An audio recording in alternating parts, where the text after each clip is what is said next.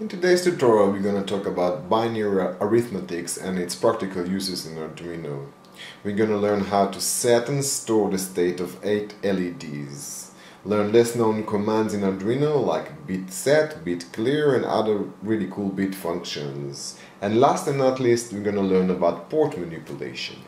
Before we move on, let's talk about the setup really quick. We got 8 LEDs that are connected to pin 0 through pin 7, so 0, 1 and so on forward. Why is that important? We'll talk about it when we get to port manipulation. Now let's go see some code.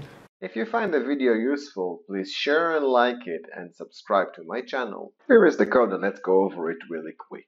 In the void setup, what I do is I loop on I between 0 and less than 8, which is 7, and I declare all the pins from 0 to 7 as an output. Pretty simple. Then I loop again, and then the first thing I do is I set each leg, counting from 0 until 7, to high. This is what makes all the LEDs turn on. I do 100 milliseconds delay between them, and when I'm done with this loop, I'm doing a second loop which does the same thing, just turn them off. Okay, and now let's say I would like to have one place to do the actual adjustment of the LED state, meaning turning them on and off. So what I did here is I have an array of booleans that keeps all the states between states either 0 for low or 1 for high. And then instead of just setting the digital pin, what I'll do is I'll set its state and I'll call the adjustment function. Okay, same goes for here, and set it as low, and we don't need a digital right. Let's move it up here, and let's go see what adjustment state does. And here's adjustment state. What adjustment state does, let me uncomment this one, is looping between 0 and 1 and adjust all the LEDs. I admit that this code right now doesn't make any sense. It's doing things, it's looping again and again, but think about it as a system that you have other functions that switch 1 or 2 LEDs off, and then you want them to be adjusted in one set. And I'm just building this up because I'm going to change it and I'm going to use some other stuff. It's just the basics, so bear with me for this. So now let's upload this code and see if it gives us the same result. And as you can see, we're getting the same result of the LEDs turning all on and then all off. But let's go back to coding. As I mentioned before, on this tutorial we're going to use binary arithmetics. In order to do so, we need to understand a little bit what binary arithmetic is, or what binary is. Binary is a representation of a number by using bits, setting them either to 1 or 0. Each bit has its own value. And let's take this number for example. The farmost right one is the less significant bit, or LSB if you want, and its value will be either 0 or 1, depends on if it's 0 or 1. The second bit will be, if it's 0, will be of course 0. If it's 1, the value will be 2, 4, 8, 16, 32, 64, 128. All in total, 8-bit set to 1 will give you a value of 255. Confusing? I'm sure. So let me show you the first bit function that is really nice. So I'm just doing a serial begin here, and I'm looping between 0 and 7. And I'm showing you the value of each bit, what will be the actual value if it's set to 1. So let's run this and see what we get. So here is the output, same as I explained before. Bit 0 value is 1, bit 1 value is 2, bit 2 value is 4, and so on. So now let's go see how we can use this to our benefit. I've adjusted the code and I've added a printout of the binary value. First we're printing it out as decimal. When you're doing this println and you're putting a value and a comma and DEC, that will print out this value as a decimal value. As you can see here, I'm printing it as bin, which is a binary value. And let's see what's the difference. Let's open the serial port and see the difference. And here is the output. You can see decimal value is 255 and the binary representation is 8 ones or 8 bits set to 1, which is what we expected. Now let's manipulate the data and see what we get. Now let's start manipulating the data. I've added some code and I've added the second function that I'm going to talk about today, which is bitClear. bitClear will set this bit out of this parameter to 0. Confusing? Let me explain to you with this value. So bit 0 is the far right bit, and it will be set to 0 since we are clearing it. And when printing it here, I'm expecting to get 254 as a decimal, and the binary representation will be 7 ones and a 0 in the end. Now let's see what the output shows. Now, as expected, the value before is 255 and the representation is 8 ones in a row.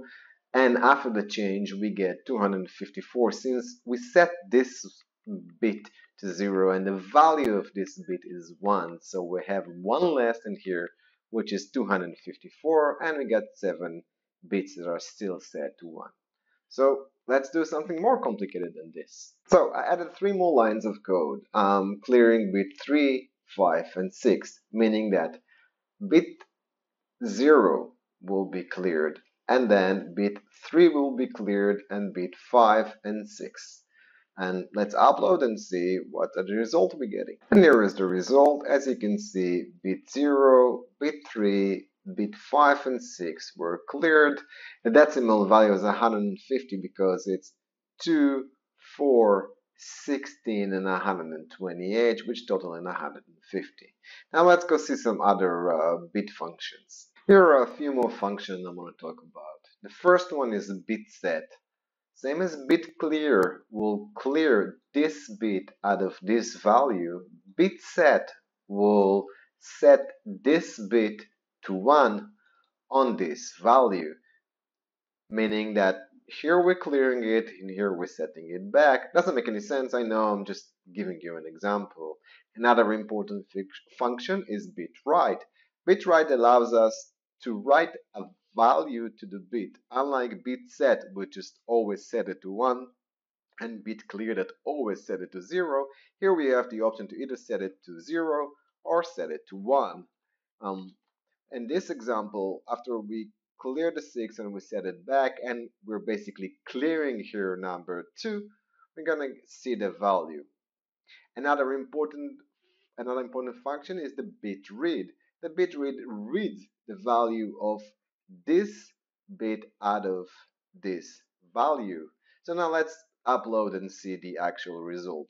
So as you can see, we have result here, and you can see bit 0 is 0, bit 1 is 1, bit 2 is 0, bit 3 is 0, bit 4 is set to 1, bit 5 is 0, bit 6 is 1, and bit 7 is 1. Great! Now let's take this and apply it to our previous examples with a LED and see how we can use it. So I took everything we learned in the previous example and I've applied it on this one, and let's see the changes. So instead of using a boolean array of 8, I'm using just a byte at called let state.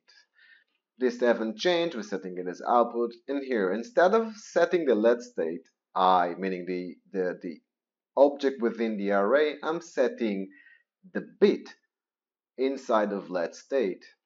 Same here, I'm clearing it, and in here, instead of using the let set, I'm reading the state of that specific bit. And let's see if it gives us the same result as the previous example. And as you can see, it's the same result.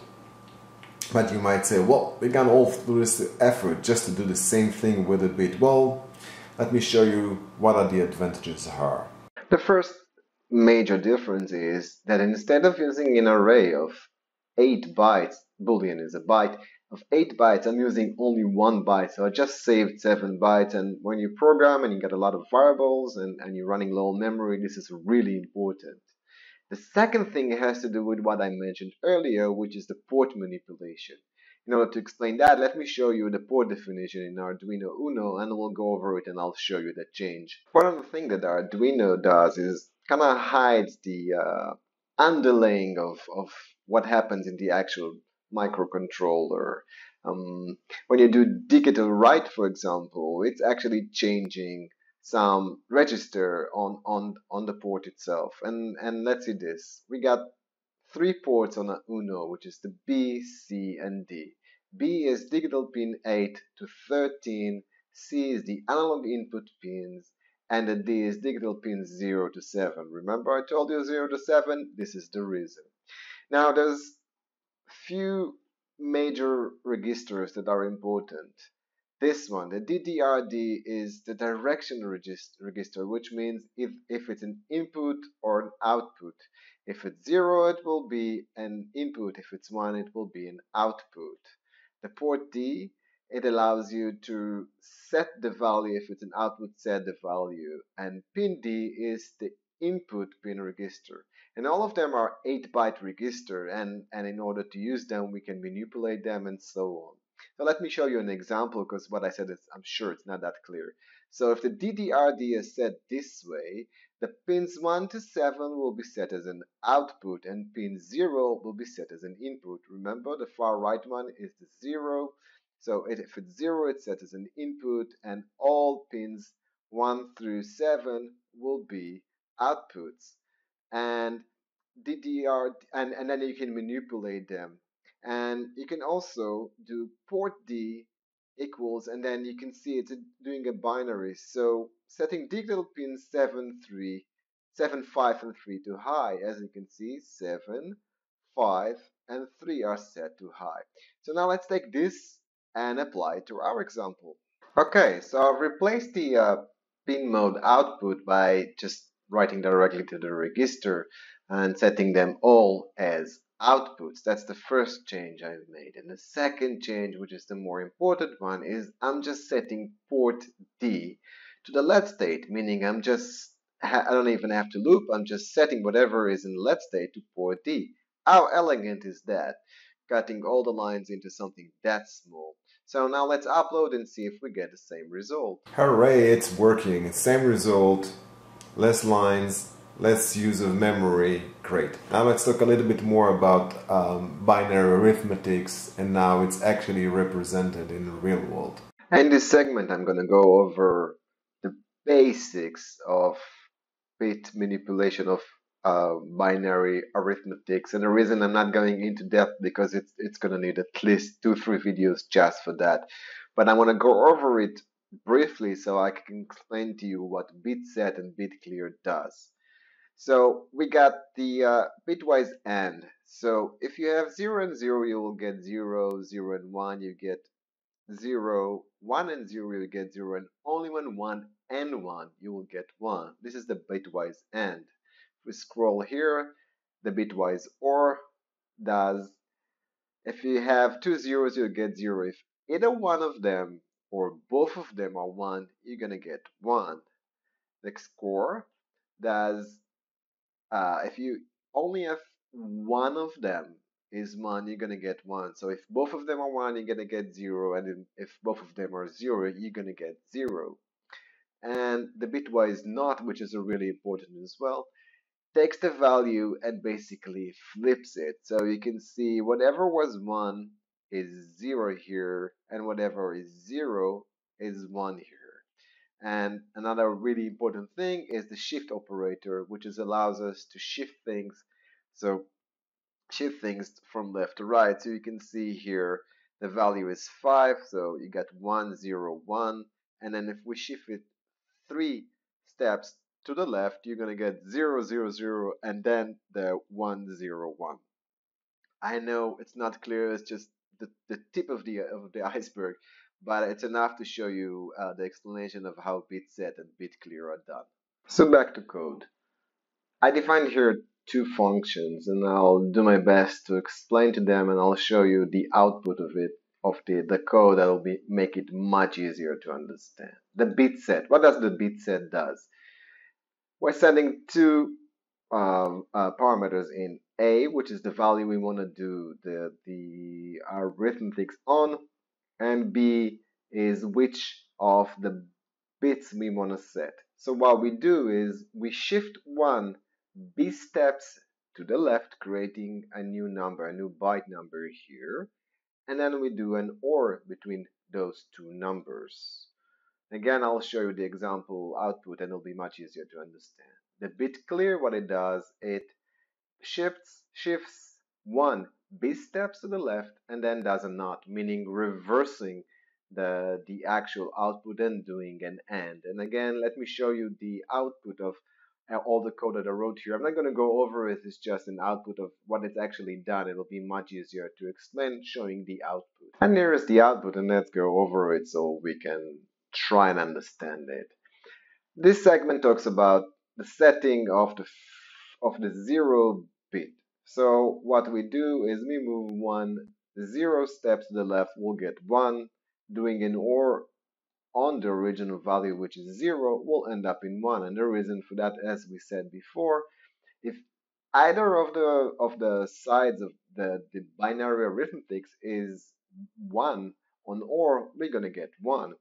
Same goes if we move it one step to the left, we're going to get 0, 1, and the original value is 1, 0. It's actually 1, but it's just easier to represent it. So you can see, since here we got 1 and here we got 1, the result will be 1 and 1, and so on. If we move 2, 3, 4, 5, 6, and 7, ending up with this value. Now let's talk about bitClear, how bitClear does it. So bitClear, what it does, it moves